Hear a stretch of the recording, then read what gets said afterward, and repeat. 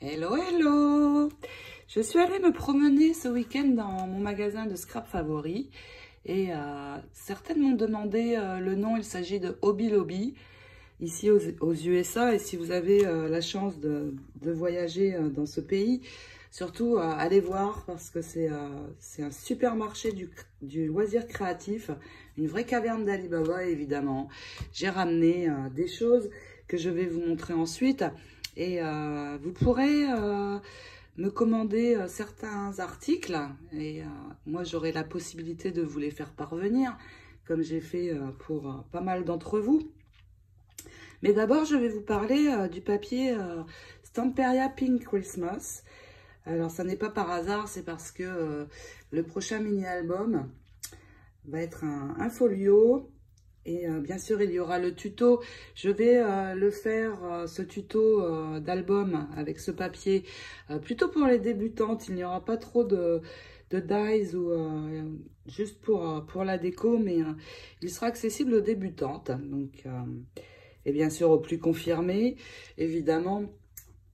Et donc, je vais vous présenter ce papier et puis ce dies de chez Avec, qui est très joli, qui ressemble un peu, quand on l'associe, je vais vous montrer après, à des flocons, mais très très détaillés, comme tous les dies qu'ils font. Donc nous allons commencer par ce magnifique papier. Je l'adore. Les motifs sont très jolis, le petit chat, ce joli Père Noël, la bougie, le petit lapin aussi. Et je n'aime pas du tout les couleurs traditionnelles Noël. J'ai un problème avec le rouge et le vert. Donc cette collection me convient parfaitement parce qu'elle est dans les tons roses comme j'aime et des couleurs très douces. Donc j'ai déjà acquéri le bloc 12-12, je vous le montre maintenant. Donc maintenant Stamperia imprime les pages de couverture, ce qui est très bien parce que ça fait une feuille en plus. Donc ici les cartes, toutes plus belles les unes que les autres. Regardez ce magnifique sapin de Noël. Ici les cadres pour l'arrière des cartes. Par ici ce très joli motif avec le petit village. Les écureuils. Alors ces écureuils me font penser à la Géorgie chez moi parce qu'il y en a à foison. J'en vois tous les jours qui se courent et se promènent, c'est trop mignon. Ici, les ronds. Alors, les ronds, je vais vous montrer ce que je vais réaliser avec. Je vais faire des ornements pour le sapin de Noël. J'en ai déjà fait un. Je vais vous le montrer tout de suite. C'est celui-ci. Alors, celui-ci, je l'ai réalisé avec une chute de papier Stamperia Wonderland, le très joli ange. Donc, regardez un petit peu au sapin l'effet que nous allons avoir. Il n'est pas tout à fait terminé, je vais rajouter des choses ici, mais il sera l'objet, cet ornement, pardon, d'un tutoriel que je vais vous faire très vite. Donc, les dentelles que vous voyez ici, il y en a deux. Ce sont les dentelles froufrou, donc dans beaucoup de couleurs. Ici, j'ai une rose et une moins large et la blanche plus large. Ces dentelles, je peux vous les envoyer, donc au yard. Le yard est à 92 cm, ça correspond à 92 cm, est à 3 €. Et franchement, elles sont très jolies, je les utilise beaucoup, ces dentelles. Ici, donc, le nœud de ma création, avec toujours les centres ici que vous pouvez acquérir, les 6 de mémoire, non, les 5 sont à 4 $, il me semble. Et puis, donc, j'ai ajouté un cristal ici. Donc, ce tutoriel, je vais vous le faire très vite. Et je vais utiliser ces ronds pour réaliser donc mes ornements. Mais aussi probablement dans l'album. Ici, un fond de papier. La très jolie biche qui me fait également très penser à la Géorgie, parce qu'on en voit tous les jours aussi, étant donné qu'en Géorgie, c'est beaucoup de forêt. Nous avons des biches sur le bord de la route ou sur nos terrains très souvent. Ensuite, donc de nouveau un papier de fond avec les fleurs. Ici, les cartes. Oh là là, ces cartes. Mais alors, celle-ci pour faire une carte for you, pas spécialement Noël, elle peut être très très sympa aussi. De ce côté, donc l'arrière des cartes, avec les très jolis motifs ici. Cette image avec le traîneau du Père Noël. Et j'adore aussi cette bande ici, qui est vraiment très très jolie si on la prend seule. De nouveau, un papier de fond dans les tons bleus. La très jolie enveloppe que Stamperia met souvent dans ses papiers, qui est très très belle. Les petites étiquettes, donc Christmas, Merry Christmas, with love, for you, joy. Les petits timbres ici, très mignons. L'arrière, donc bien sûr, de ce papier. Ici de nouveau un très très joli motif avec cette bande que j'affectionne particulièrement. De nouveau du papier de fond, dans de très jolis tons. Celui-ci est très beau aussi, avec les jolis roses. Et je peux aussi dans ce papier détourer des groupes de roses, ce qui va être très joli dans nos créations. Celui-ci, les petits tags. Une très jolie bande ici également. Et puis les petites étiquettes là, vraiment très très belles. Il est très inspirant ce papier, on peut découper beaucoup de choses dedans. Et le papier de fond, et voici donc et ces deux bandes aussi que je peux récupérer, qui sont très très sympas. J'adore vraiment ce papier, donc je voulais absolument faire un album folio avec. Et je vous ferai bien sûr le tutoriel. J'ai également pris ceci. Alors ça, je le trouve vraiment génial. Les cartes. Il ne coûte pas très cher. J'ai dû le payer 6 ou 7 $. Et il y a vraiment beaucoup de choses. Toutes les cartes que l'on retrouve dans le grand papier.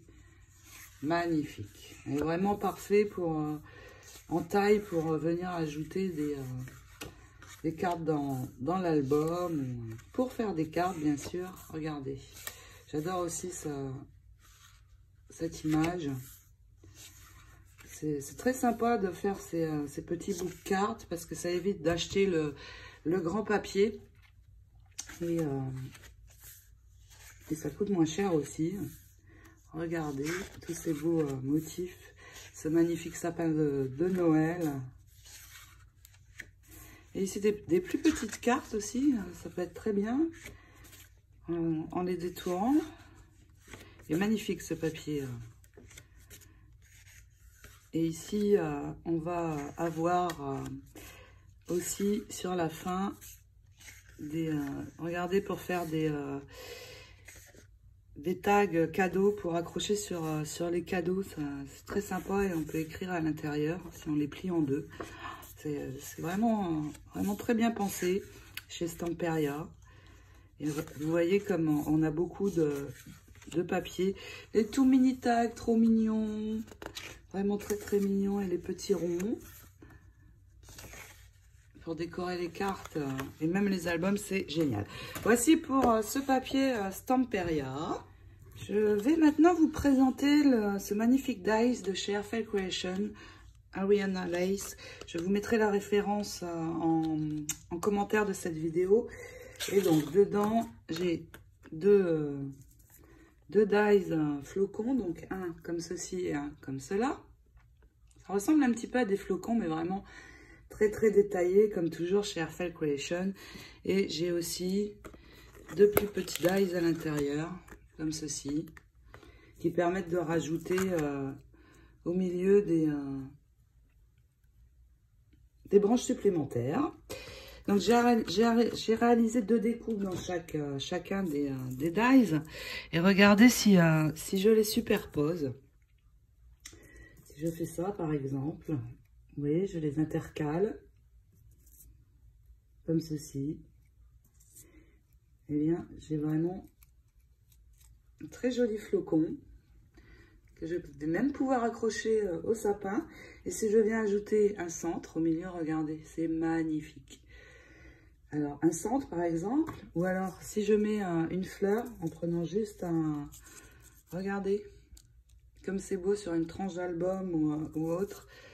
Encore plus joli si je mets deux épaisseurs. Il est magnifique ce dies. Et je pense l'utiliser dans le tutoriel folio de l'album folio que je vais réaliser avec le papier Stamperia, mais juste en décoration en fait, parce que je veux vraiment qu'il soit pour débutantes. Ces centres sont très jolis avec les perles. Ils sont, je peux vous en envoyer, ils sont au prix de 4 € les deux. Et donc ces fleurs, c'est moi qui les ai réalisées, hein, vous voyez vraiment. Ça va faire très joli. Alors ce dies est au prix de 30 $, comme tous les dies à peu près de chez Heartfelt Collection. Mais je peux vous faire des découpes si vous le souhaitez dans les couleurs que vous souhaitez. Donc je peux vous faire des lots de 20 découpes. Il y en aura 10 comme cela et 10 comme cela. Et les 20 découpes seront au prix de 5 €. Il est temps de vous montrer mes trouvailles. Donc déjà, je voulais vous présenter cette mousse. Nouveau embellissement mousse. Qui est un petit peu métallique. Que l'on applique soit avec le doigt. Pour par exemple détourer nos feuilles de cardstock ou autre. Celle-ci, c'est l'argentée. Très belle. Même livrée avec l'applicateur. Donc on applique soit avec ceci, soit avec le doigt, au choix. Et je vous ai fait un exemple. Donc j'ai fait une découpe d'un dies Heartfelt Collection. Et j'ai coloré avec cette mousse. Et regardez l'effet métallique que j'ai. C'est vraiment magnifique. Donc déjà, j'ai trouvé ces petites mousses. Très très sympas. Je les utiliserai dans mon prochain tuto d'album également. Ensuite, des cadres Prima Marketing. Donc, il y en a deux dedans. Un petit qui pourrait servir pour la tranche d'album et celui-ci pour la couverture. Très, très sympa. J'ai trouvé ce magnifique bijou. Alors, c'est un genre de broche. Mais si je coupe l'arrière...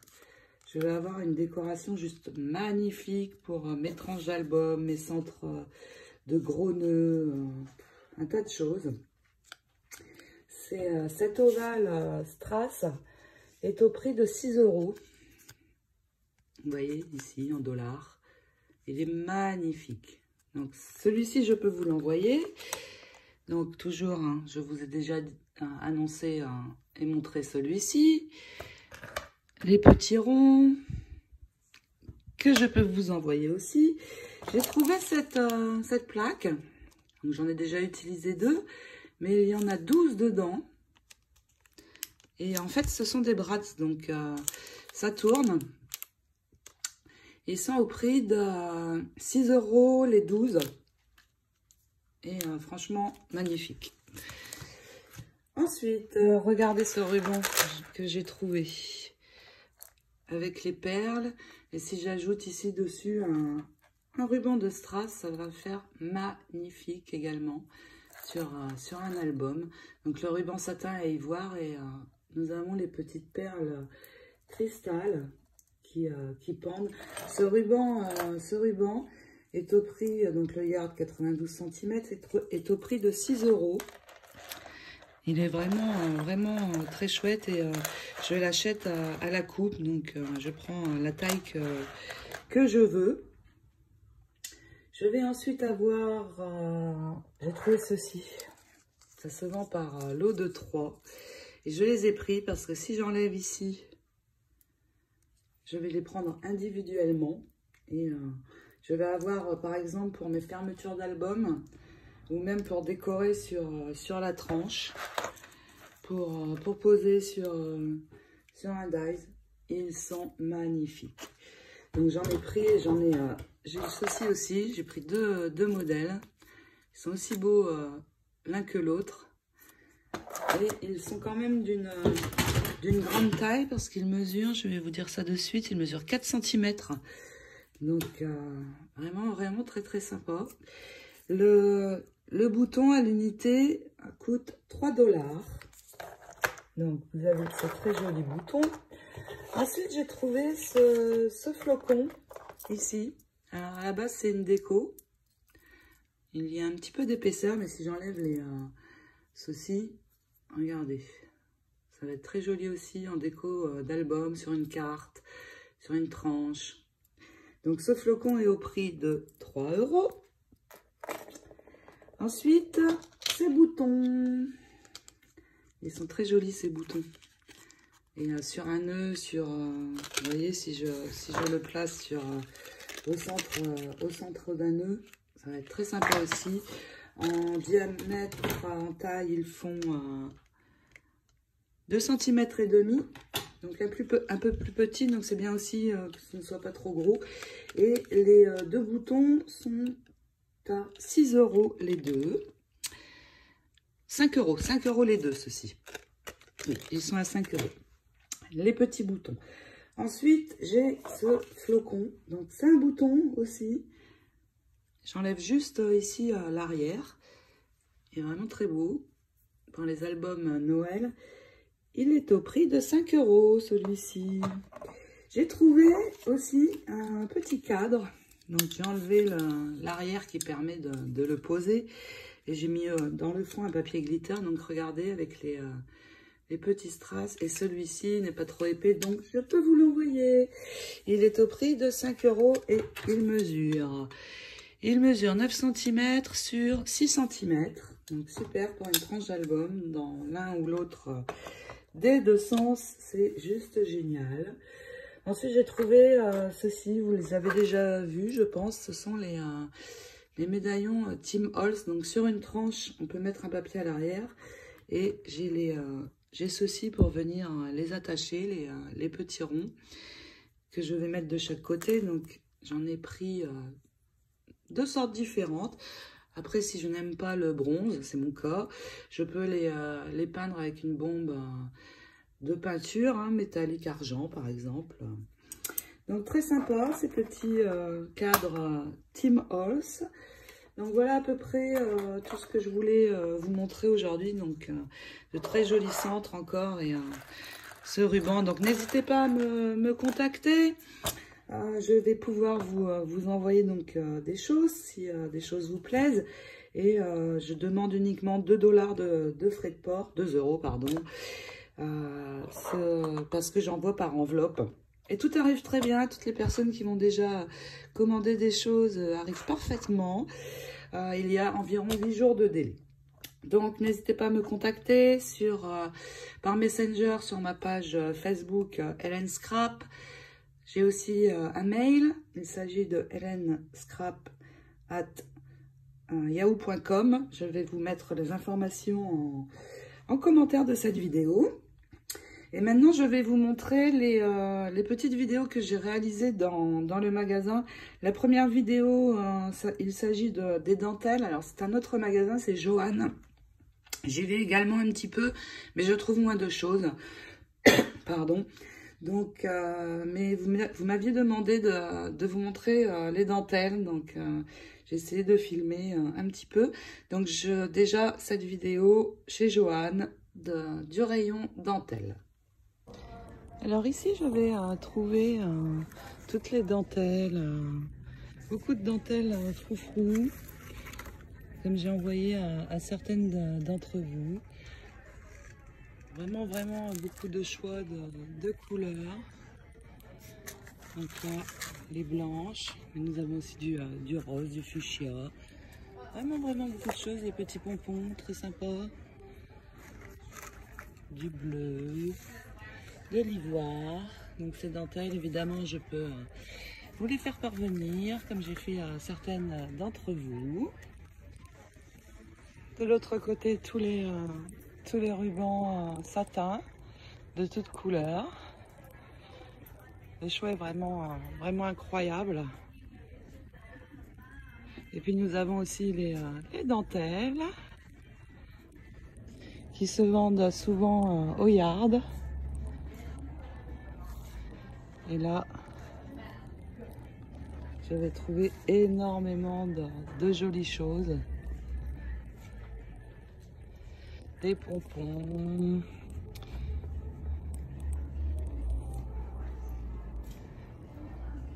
Toutes les dentelles ivoire. Dans les tons noirs, blancs. Les dentelles perles. Vraiment des choses magnifiques. Regardez celle-ci comme elle est jolie et élastique. Ici avec les perles. Des dentelles magnifiques. Et vraiment beaucoup de choix. Vous allez maintenant voir dans les vidéos suivantes les rayons scrapbooking de chez Hobby Lobby. Donc j'ai filmé de nouveau les dentelles, ce qui m'a été demandé, et puis les papiers et d'autres choses, les embellissements. Vous allez voir, vous allez comprendre pourquoi je dis que c'est la caverne d'Ali Baba. Vous m'avez demandé de vous montrer les dentelles. Donc oui, bien sûr, nous avons des dentelles toutes très belles, de toutes couleurs, de toutes sortes. Regardez, avec les perles,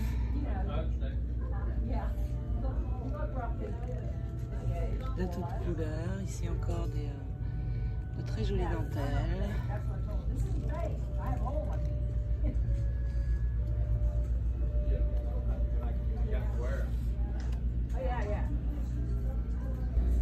Le rayon scrap pour les papiers, donc beaucoup de motifs dans toutes les couleurs possibles. Ici les motifs Noël.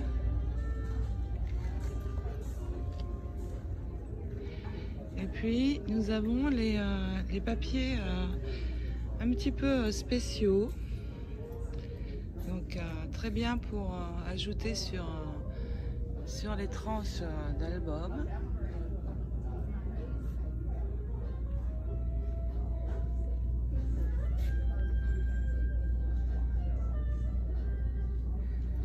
Tous les papiers glitter dans toutes les couleurs. Et puis évidemment les blocs, donc les blocs Noël. Beaucoup de choses. Des blocs assez sympas. Je vais trouver aussi les blocs Prima qui sont ici. Alors, parfois à 50%, ce qui est quand même très intéressant. Ici, énormément de stickers dans tous les thèmes. Les nœuds que je fais moi-même. Donc, tous les thèmes pour les stickers. Voici ce Noël.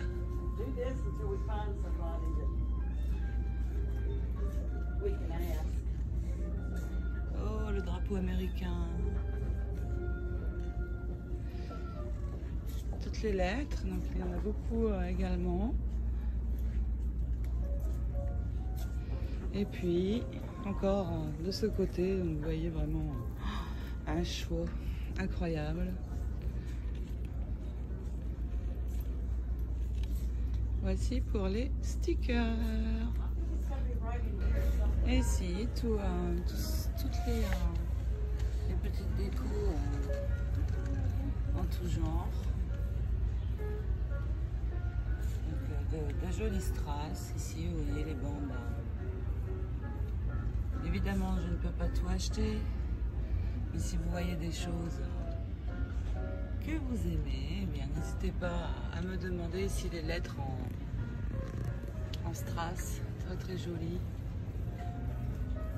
Il y en a encore ici. Les cadres, très beaux ici. Ici les strass que j'utilise pour mes centres, ils existent aussi en doré. Encore des plaques de stickers. Des jolis cœurs ici. Ici nous allons avoir les fleurs. Alors je ne m'en achète pas souvent parce que je les réalise moi-même. Mais il y a beaucoup de choix aussi dans les fleurs. .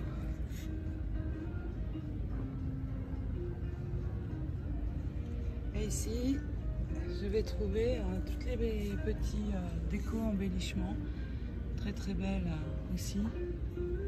Ici pour faire les boîtes, les pieds de boîte. Regardez les coins comme ils sont beaux.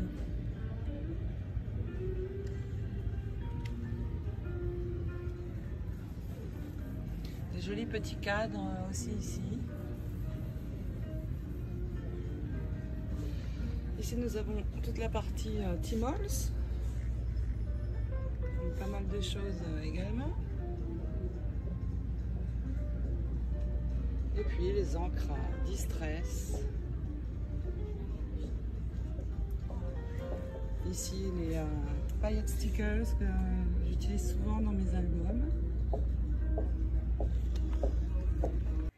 Voilà donc ce haul et cette promenade en vidéo dans mon magasin de scrap est terminée. Je vous souhaite à toutes de très belles fêtes de fin d'année. Je vous retrouve très vite pour le tutoriel du mini album folio avec le papier Pin Christmas. Et je vous fais à toutes d'énormes bisous et je vous souhaite de belles réalisations. Ciao, ciao, à très bientôt.